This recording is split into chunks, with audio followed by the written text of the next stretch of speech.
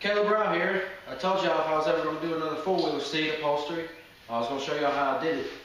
This here's my neighbor's Kawasaki Bayou 220. This is the seat.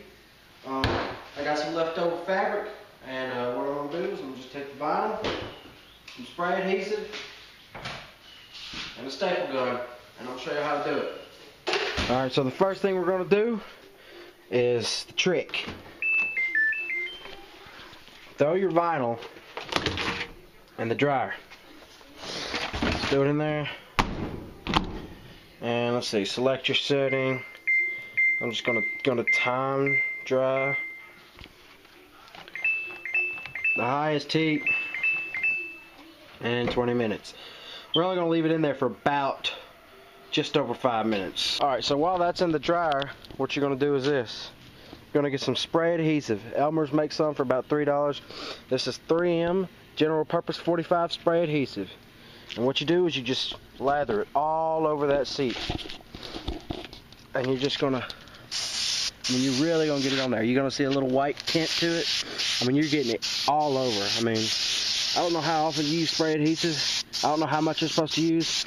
But when I did mine, I just made sure it was everywhere. I mean, it was literally wet to the touch. Paper white? Not paper white, but just, you know, like this all the way through. When you're done, it should look like that. Alright, so we got the spray adhesive on the seat. Let's go check out how our vinyl's doing.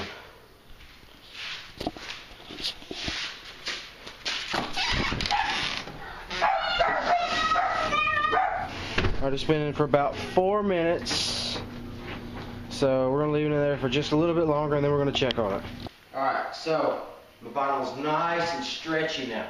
It's really, it should be hot to the touch. How long has it been in there? 5 minutes? 5 minutes on the highest setting, and I have a high efficiency dryer. Alright, so what you're going to do is you're just going to try to make this nice and even. It doesn't have to be super precise, but you know what you got to do. Mm-hmm. Get it over there, and just make sure you have enough room to stretch it. So I need to pull a little bit more this way.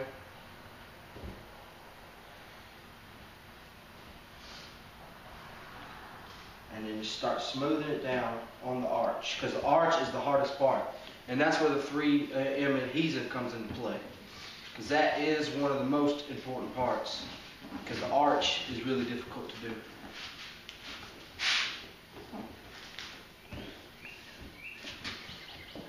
This side, yeah, this side, and I have enough on this side. So just keep on smoothing it down. It's not going to look good at first. Not till you start stapling it and tugging it.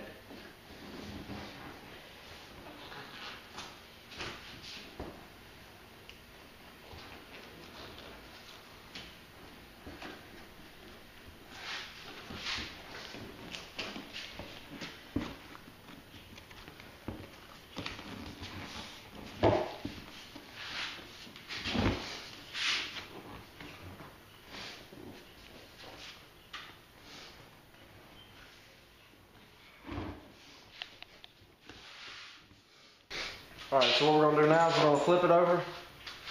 I've got some 10mm staples. It's just a manual staple gun. And we're going to get to work.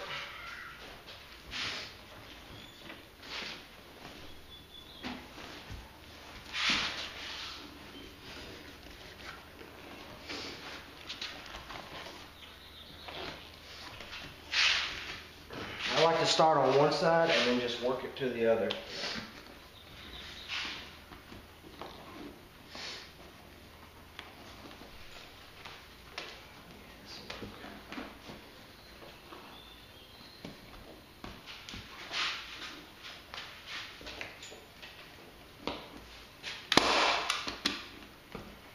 Gosh, first staple. And what I do is I just work it down this way, keep stapling. I come to the other side, I'll start stapling. You gotta make sure it'll come over both sides of your arch, so you make sure you do that before you even put it down. And then you start just working it. You flip it over, make sure everything's tight, and then what you need to, you just keep making it tight as you go.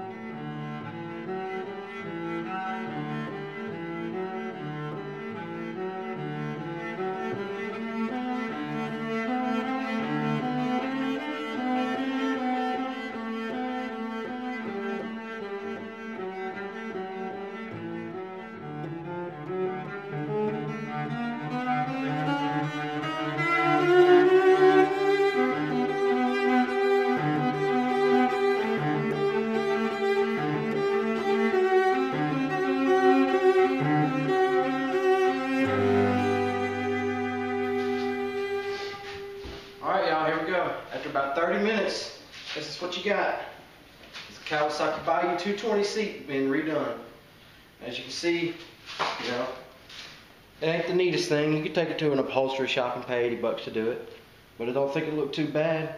I'm just going to put another layer of staples and trim off some of the edges, and it'll be good to go. It's been Caleb Rao. Thanks for watching.